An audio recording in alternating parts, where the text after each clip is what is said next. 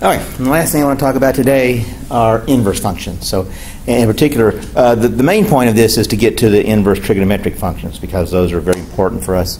But before we do that, let's talk about inverse functions in the general sense. This is old pre-calculus stuff. Two functions are inverses if they satisfy this condition.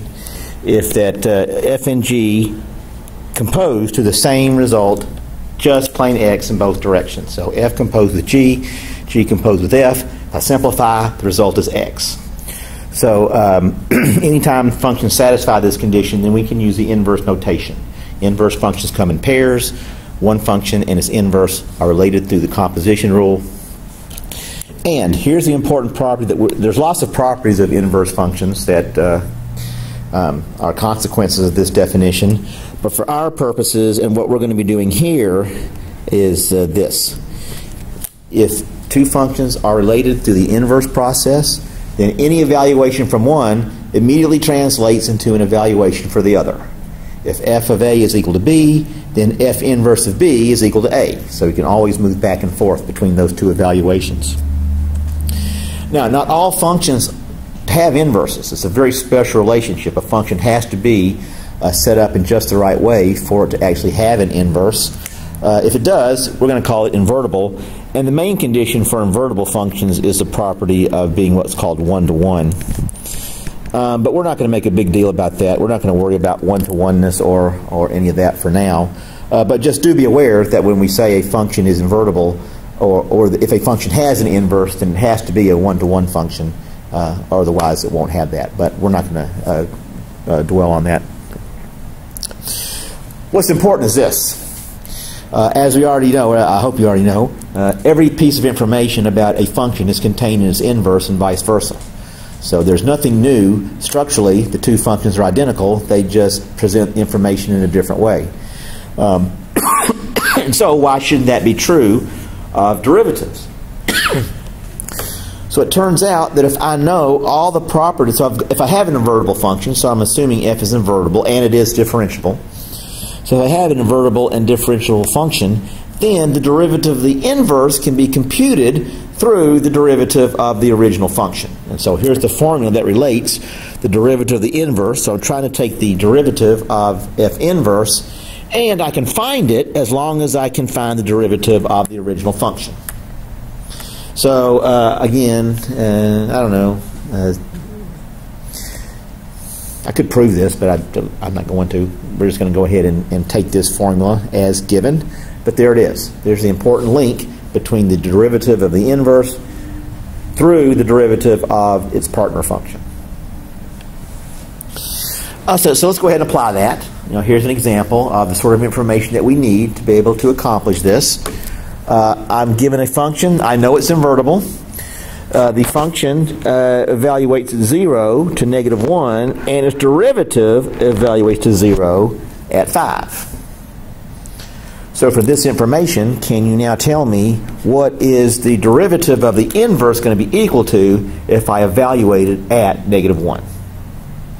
So things have to be set up just right for us to do this in the abstract case, but let's go ahead and see. So according to the rule, what does this mean? Well, I've got to be able to find the derivative of the inverse at -1 is going to be equal to this.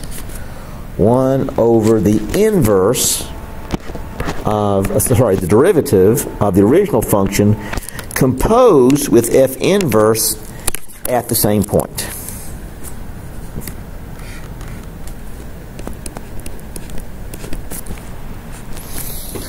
So there's the substitutions required for the formula.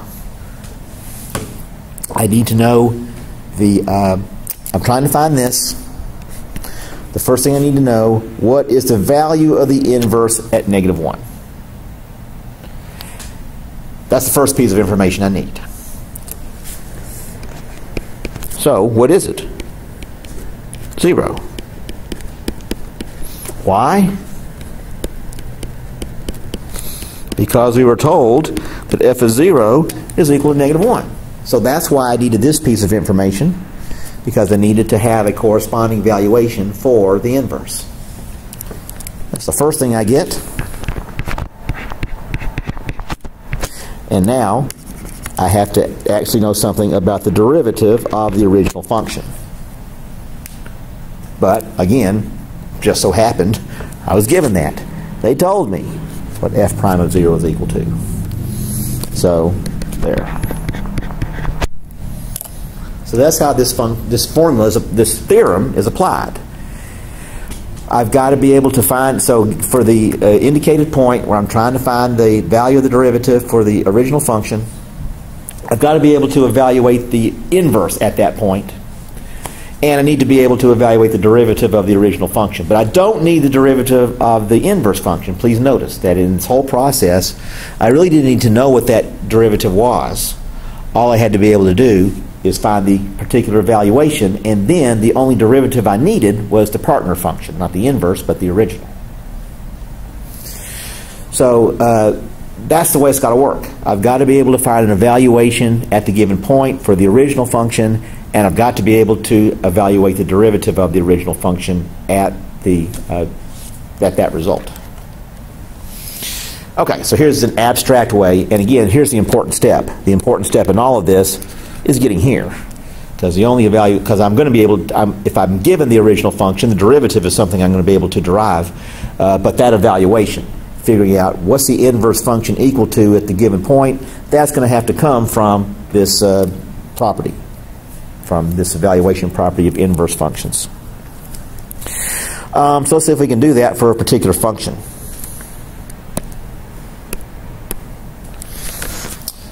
Here's a function. This function is invertible, it turns out, but the actual inverse function is very hard to come up with. If I actually need to solve this for the inverse, it's almost, well, it's not impossible, but it's virtually impossible. So this function does have an inverse.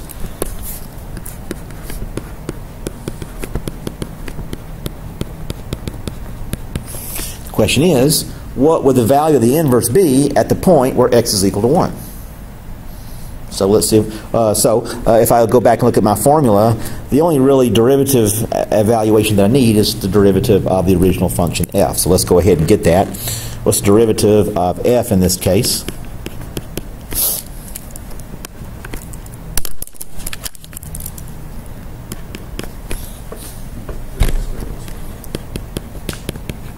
Okay. And so what the formula tells me that is that f, the derivative of f inverse evaluated at 1 is going to be equal to the reciprocal of the derivative of the original function evaluated at the point where f inverse itself is equal to 1. So the tricky part comes here.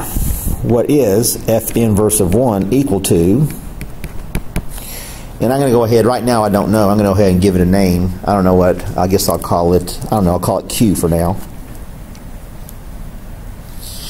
Can you tell me, based on the original function, what does Q have to be?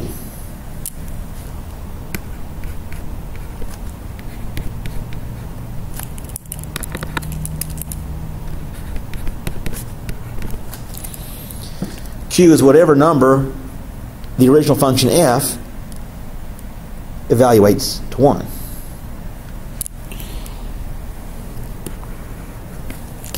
Now, that's a whole different problem now. What we're really trying to do now is solve this equation. We're trying to solve the equation x cubed plus x plus 3. Well, actually Q here. I'm using Q. So I'm trying to figure out for what number will q to the third power plus q plus 3, when will that be equal to 1?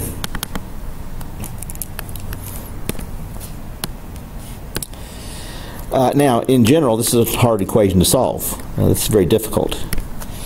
But can you tell me, just by looking at it, can you inspect this equation here and tell me, what does Q have to be? -1. Right, this is simple enough, and the solution is small enough, that by inspection I can see Q equals -1 will solve this equation. Now, this is a typical problem with these inverse functions, because if the function was simple enough that the inverse could be derived directly or explicitly, then we wouldn't need this formula. The problem comes because this function does have an inverse, but I have no idea what it's actually equal to in explicit form. Okay, but now I know. Just because this was simple enough, I could look at that, I could see. Now I know what that's equal to. F inverse of 1 must be negative 1 because f of negative 1 is equal to 1. So negative 1 goes here. And now, what is f inverse, or the derivative of f, evaluated at negative 1? Well, that's the easy part.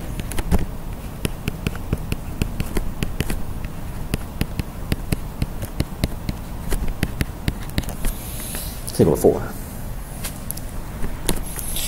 So I have no idea what the derivative of f looks like, but I do know what it's equal to when I evaluate it at 1 because of the properties of the partner function, the original function that this is the inverse of. So again, very similar to what we saw in the previous case, it's right here. This is where all the work, or if it gets tricky, this is where it's going to be. Being able to determine the value of the inverse function for the given function. And if that were a simple problem, then we wouldn't need this formula, or this theorem. But because that's a difficult thing in itself, we were lucky enough in this case that these numbers were chosen in such a way that it's not hard to see how that was going to work itself out.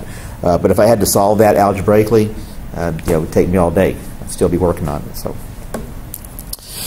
okay, so this formula is important because this is the link between the derivative of a function and the derivative of its inverse. And this theorem tells me that if I want to know any property of the derivative of the inverse, that can all be determined through the derivative of the original function.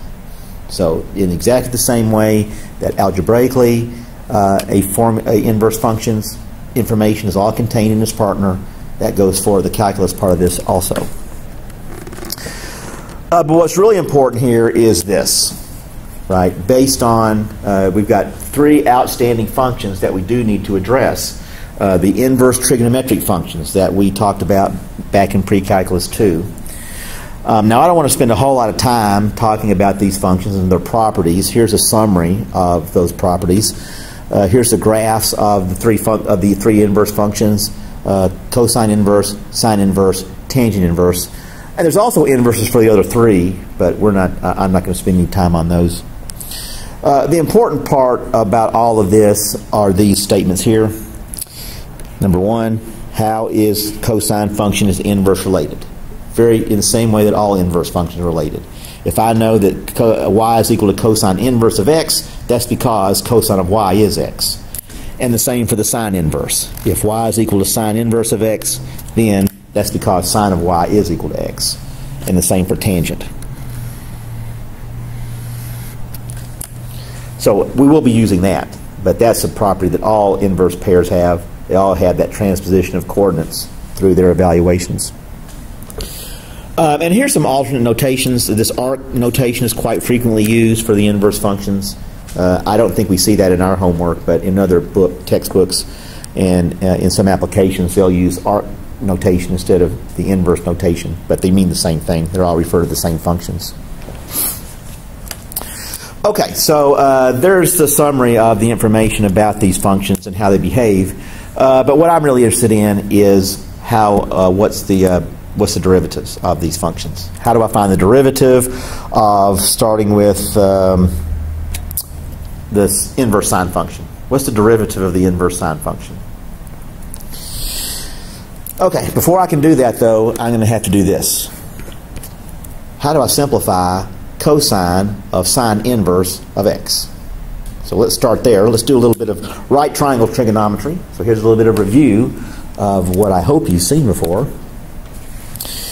I'm going to use the standard notation. Sine inverse of x represents an angle, right? Sine inverse of x is the angle for which sine of theta is equal to x. So here's that transposition, right? Theta equals sine inverse of x. So I transpose the coordinates and I can get a statement about the original sine function. So the dependent variable becomes independent, vice versa. Okay, so what this says is, so what I'm really trying to find out here is what is cosine of theta equal to. Let me do it this way. You say it this way. What is cosine of theta if sine of theta is equal to x? Well, what is it?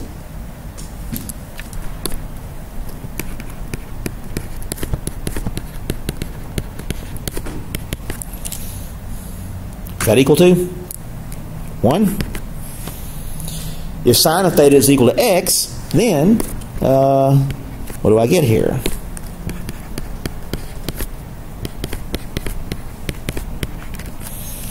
And now I can solve this equation for cosine theta. Like so. So what does cosine of theta equal? Pi the root.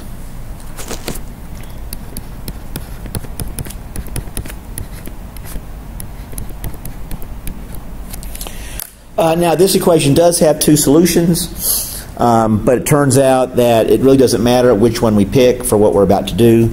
So I'm going to go ahead and just focus on the positive solution. Right, we're just going to use the positive solution here, and as we go to the next part. But there is the result. If I need to know for any value of x, if I compose cosine with sine inverse of x, I always get 1 minus the square root of 1 minus x squared. And with the sine adjusted for quadrant. But we're going to just take the positive for this. Okay, so how does this help us find the derivative of the sine inverse function?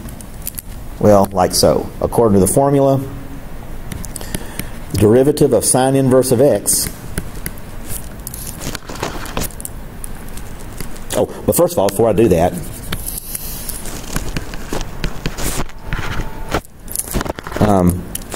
if I do this, if I make the original function sine of x, what's the derivative of sine x?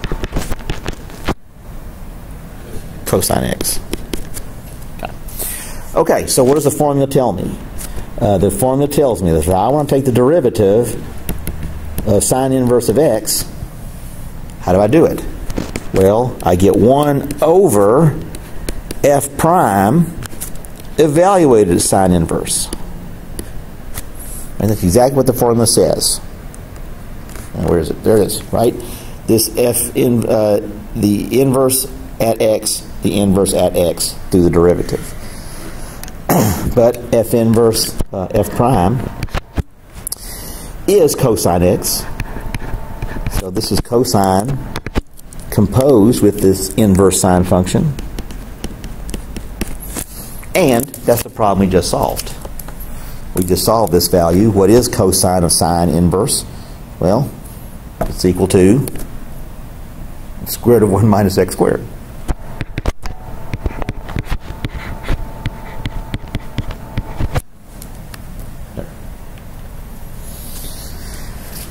It's a very important result.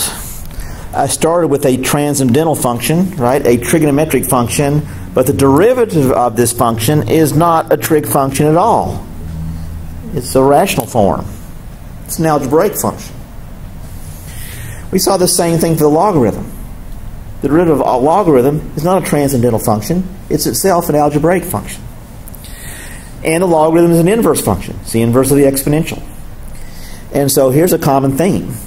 But this is a very important result because we don't have an algebraic representation for this derivative. There's no algebraic function whose derivative is equal to this thing. But now I can get to it through the inverse sine function. Okay, so that's a very important result as far as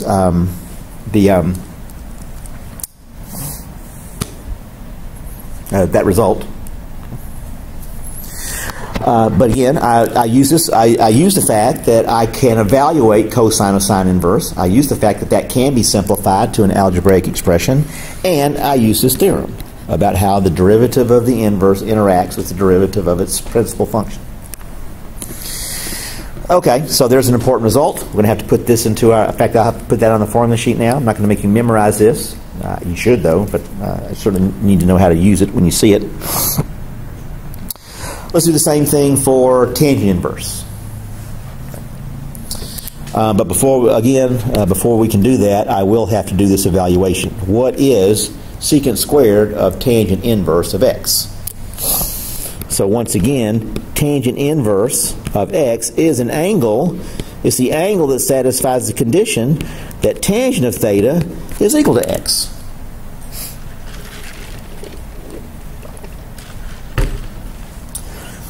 So if tangent of theta is equal to x, what is secant equal to? Let me go back here real quick. Let's look at our set of trig identities.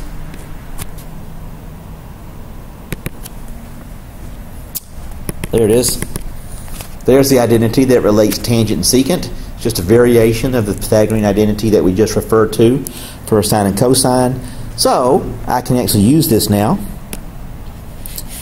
from the fact that 1 plus tangent squared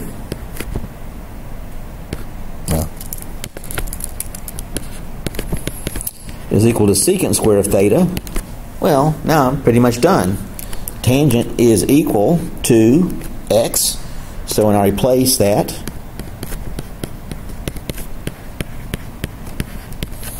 there it is. The composition of the tangent inverse with secant squared once again reduces to an algebraic expression. It's 1 plus x squared directly through the formula. And now it's not hard to see how very similar result we're going to get here. So if I let my original function f of x be the tangent function, what's the derivative of the tangent function?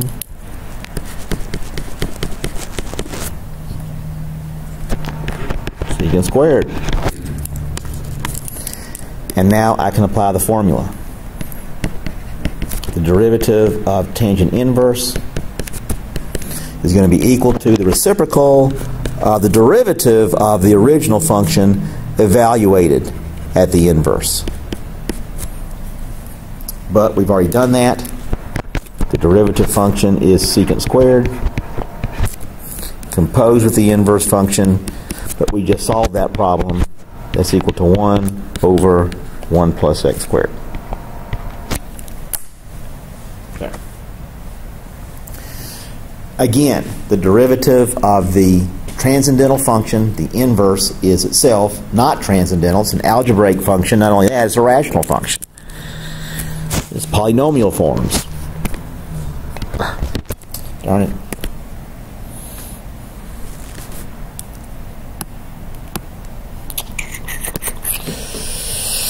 Okay.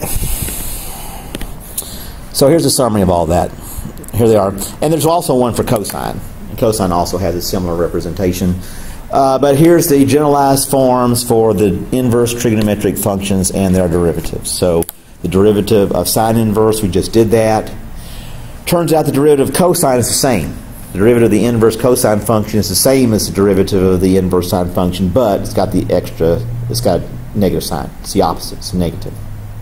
And there's the tangent functions derivative. And again, these are generalized forms, so u, not necessarily x, but some function of x. Okay, so these are important, and there they are. We've established, now we haven't proven the inverse cosine, but it's very similar to the example that we used to just solve for a sine function.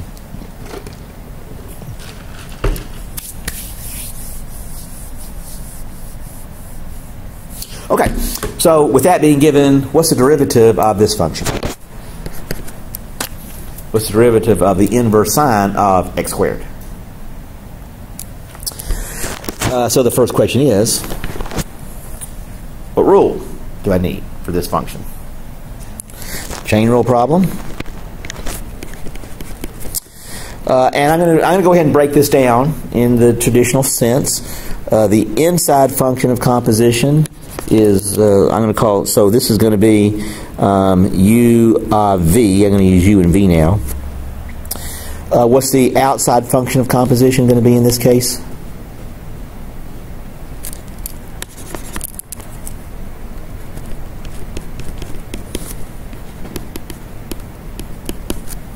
What's the inside function of composition going to be? Okay. And what are the derivatives of these two functions? Well, the derivative of u we just derived. I need some more space here. It's from the formula. And the derivative of v is 2x. So according to the chain rule, f prime is the derivative of u evaluated at v multiplied by the derivative of v. U prime is all of this stuff, and the evaluated at v, this guy here, goes in place of the original square term. So this piece of it's going to look like this. 1 over the square root of 1 minus x squared squared. So there's the function v being put in place of the original variable within the derivative. And then, so that's that part. And then the derivative of the prime, the extra factor, that's this part. And so putting this all together and simplifying, 2x on top, and 1 minus x to the fourth on the bottom.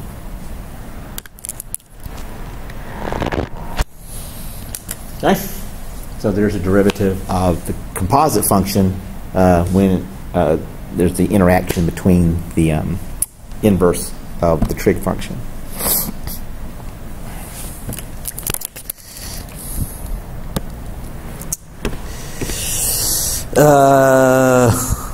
What about this one? What's tangent inverse of e raised to the power of cosine x?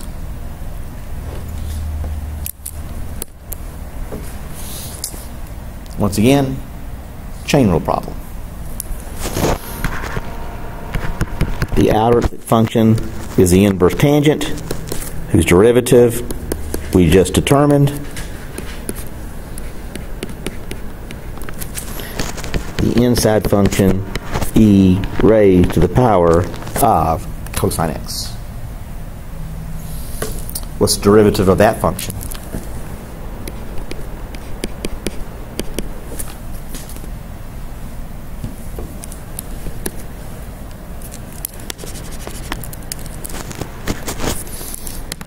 What's the derivative of e to the cosine x? So there's another chain rule. There's a double application of the chain rule. E to the cosine x, we always get the derivative of the exponential form back, but we also get the extra factor from chain rule. So e to the cosine x times minus sine x, and I would move the negative sign out front. I would never leave it like that. So this involved two applications of the chain rule, and now I'm ready to take the derivative. The derivative here comes about as follows. Again, by definition, this is what I'm going to be doing. So the derivative of f of u evaluated with the inside function, so e to the cosine x is going to take the place of that square term. So 1 over 1 plus, and then that's going to be multiplied by the product minus e to the cosine x times sine x.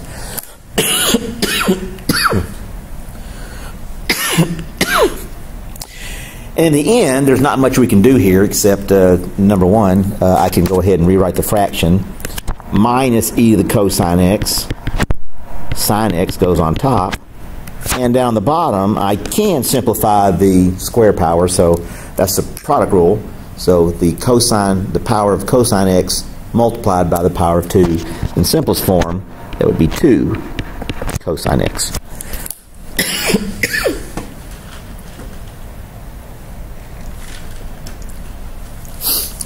So there it is.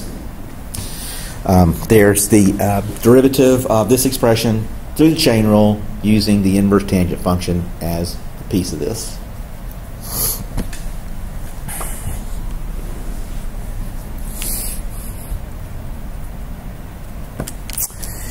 And let's do one more.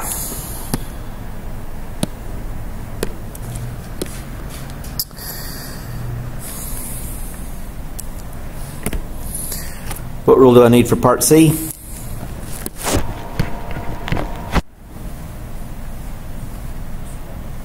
It's a product rule problem now. So I'm going to look at my two product factors, or factor functions. F of x is the square function, g of x is the inverse function. And both of these have, well, they're not simple derivative. Well, the second one doesn't have a simple derivative, but we know what it is because we just derived it. Well, we didn't derive it, we defined it though. The derivative of f is 2x, and the derivative of g is the negative of the same derivative that I get for the sine function. So it's a negative of 1 over that radical form.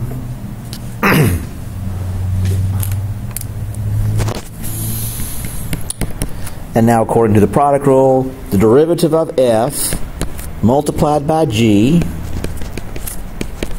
so there's that piece, there's f prime, there's g, and to that I'm going to add f, which is x squared, times the derivative of g, the negative of 1 over the radical. So there's f, there's g prime. And then putting all this back together, 2x and the fraction, x squared on top. So there's the derivative of that function to the chain rule. First term still involves the inverse function. That was the part where g's original function. But the second part, that inverse function is dropped away completely, and the remaining form is rational. Okay, so again, same, we've introduced 3 new functions and their derivatives, but all those old rules still apply. Chain rule, product rule, quotient rule, whatever we need. With the new definition of how these functions behave, we've got a new set of derivatives that we can take. And these become very, very important in Calculus 2. The properties of these inverse functions turns out to solve a huge problem in the world of calculus. But I guess you'll see that later, I hope, one day. Okay, last thing I want to do is the usual sorts of things. Number 1, here's the typical sort of question. What's the slope of the tangent line to the graph of sine inverse at the point where x is square root of 3?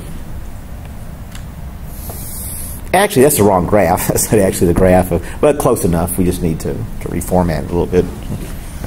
I think this should be, that should be 2, and that should be negative 2. There, now it's the right graph.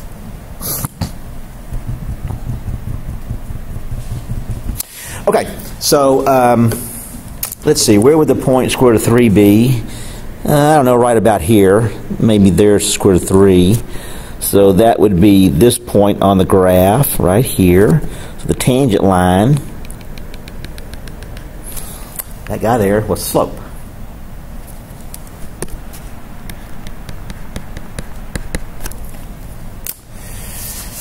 Well, let's see.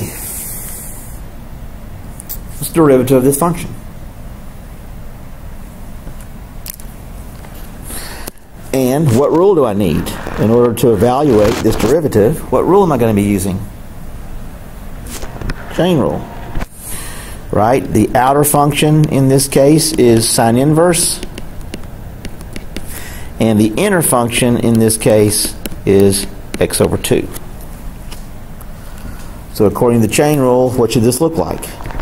Well, number 1, I've got 1 over the radical form. But it's not x being squared now, x minus 2 being squared, or x over 2 being squared. And then I've got the derivative of the inner function, in this case, 1/2. So that's what this represents. This guy here is u prime of v, and this guy here is v prime for the given function. And now I'm going to do, to get this in simplest form, there's a little bit of work to do. In particular, right here under the radical. We never leave fractions inside radicals. Of a algebraic form is not considered simplest form if there's still a fraction left underneath the radical. So I'm going to do, the next step is to simplify that radical form. Make some more space here. No, that's the wrong place. There we go. Okay. So I need to get the simplest form of this. So let me go ahead and show you how that's going to be done.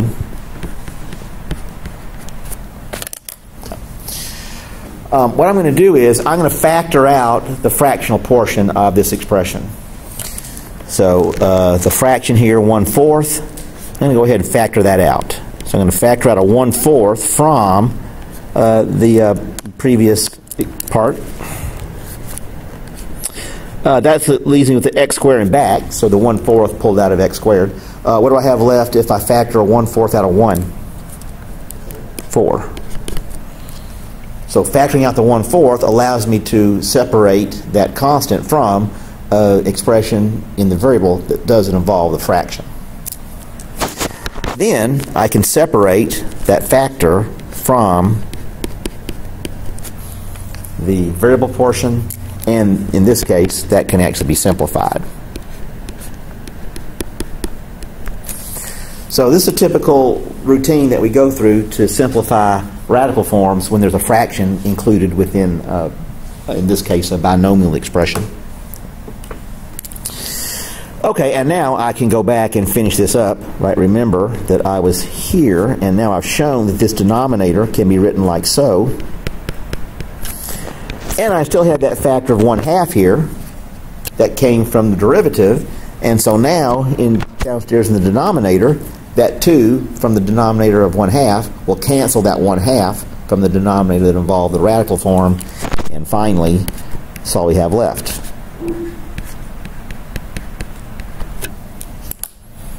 So there's the derivative of x over 2, a sine inverse of x over 2. It turns out to be, at least in integer form, equal to this. And now, how do I find the slope of the tangent line?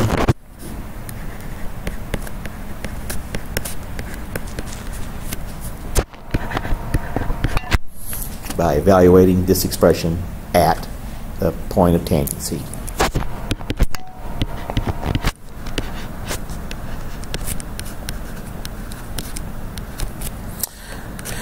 So, what's the slope going to end up being? 1. Right, all of this here, that's just 4 minus 3, which is equal to 1. Square root of 4 minus 3, square root of 1, 1 over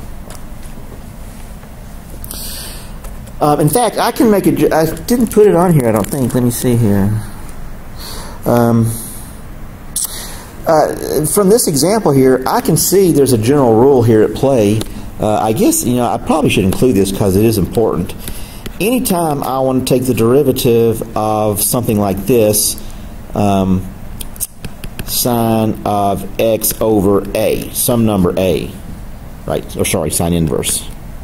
It's always going to work out like this. It's always going to work out to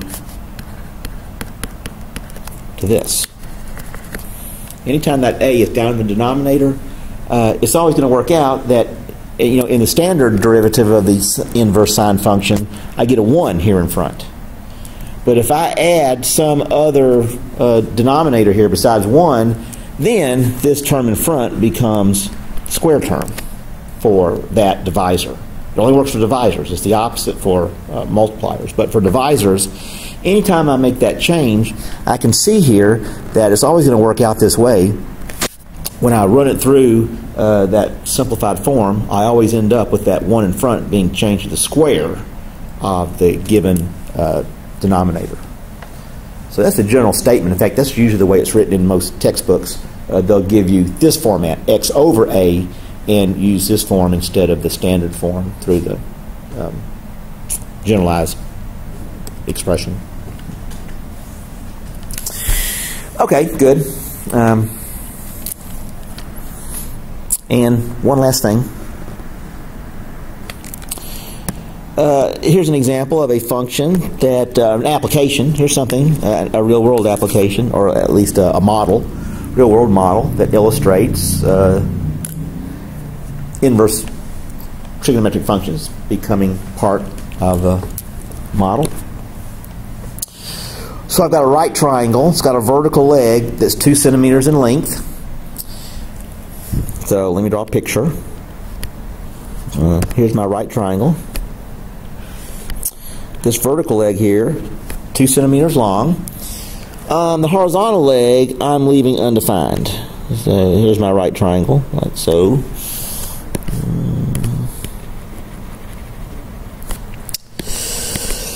I'm going to call this X.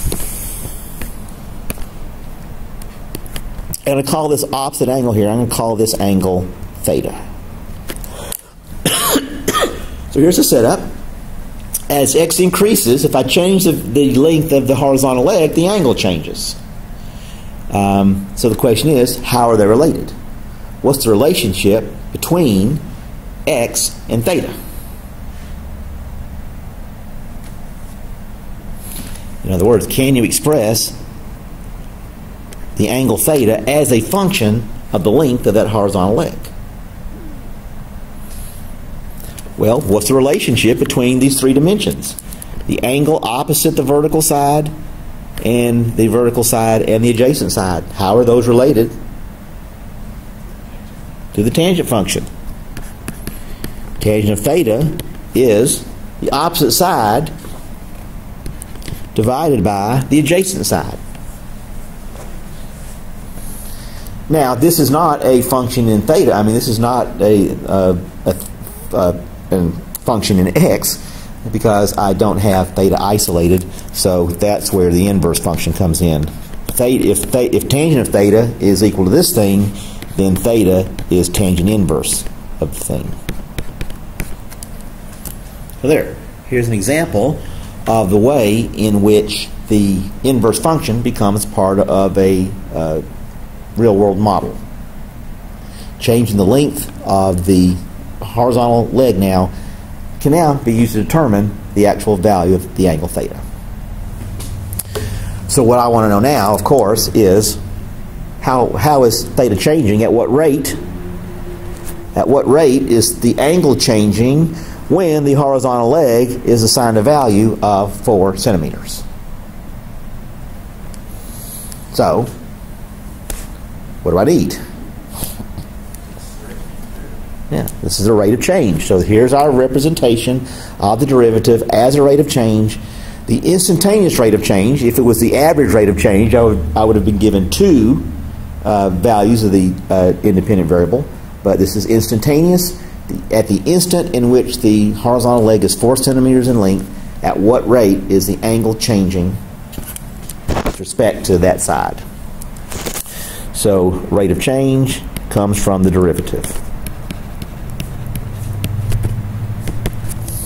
So here we go. The derivative of theta with respect to x is the derivative of the inverse tangent function. And once again, this is a chain rule problem. Right, the outer function of composition is the inverse function.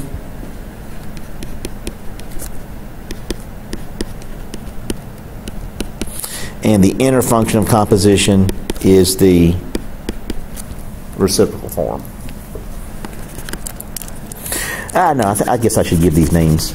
Yeah, let's go ahead. Let's use f, and f of x is tangent inverse. What's the derivative of this outside function? We already established that.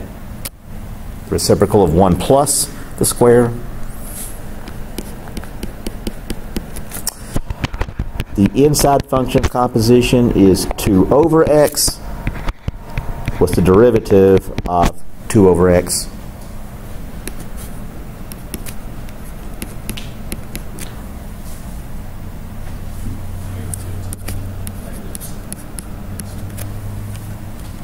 Okay. And so the derivative of, through the chain rule, this derivative now becomes the following. It's f prime evaluated at g multiplied by g prime. F prime is 1 over 1 plus the square, and g is 2 over x. So there's the derivative of f evaluated at g, and the extra factor minus 2 over x squared from chain rule.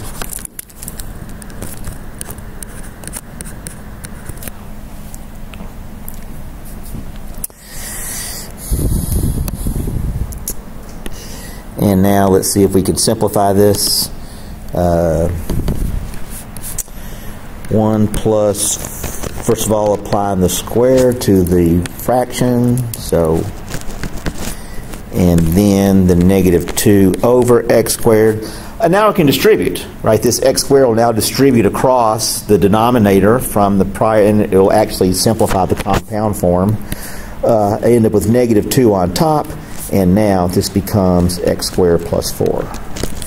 So when I apply the square factor, term by term, x squared in front, plus 4 in back. And so there it is. There's the derivative of the tangent function through the model. And the requested rate of change now at the indicated value.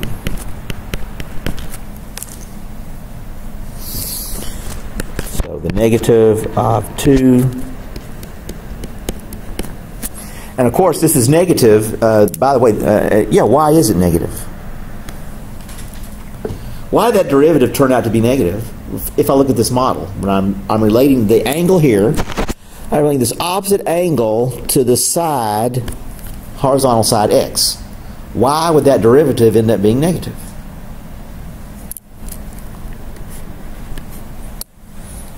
What happens to the angle as x increases?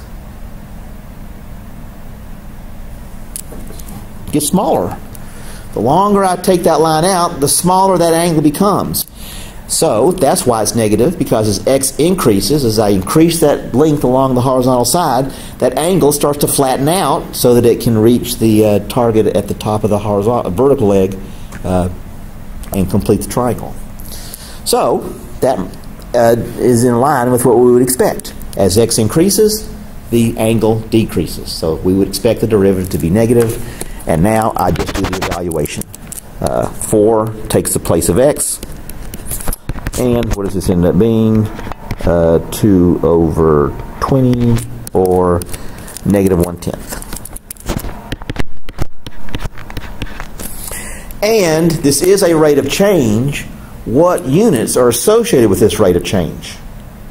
What is the unit with respect to the angle? What's the unit with respect to the dimensions of the independent variable? In particular, in these function forms, what unit are we associating with the angle?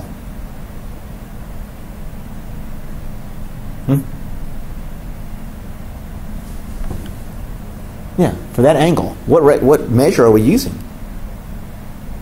Because you know we got more than one choice. It's in radians. Degrees are radians. In algebraic format, radians exclusively. So the angle is changing with respect to radian measure. And what about the length of the side?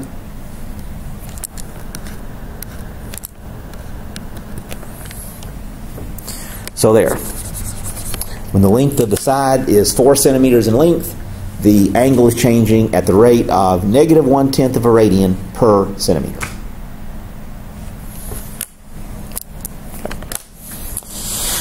Okay, so there we go. There's the inverse functions.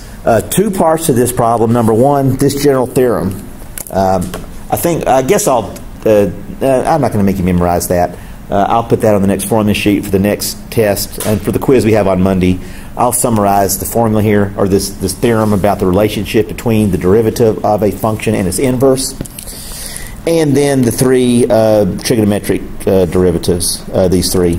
Again, I'll summarize that on the formula sheet for next test and quiz. But that's what you're going to need in the homework. The theorem about that relationship and the three derivatives of our inverse functions. Okay, good. That's it. So, again, I will see you guys again until next week. So have a good weekend, and I'll see you then.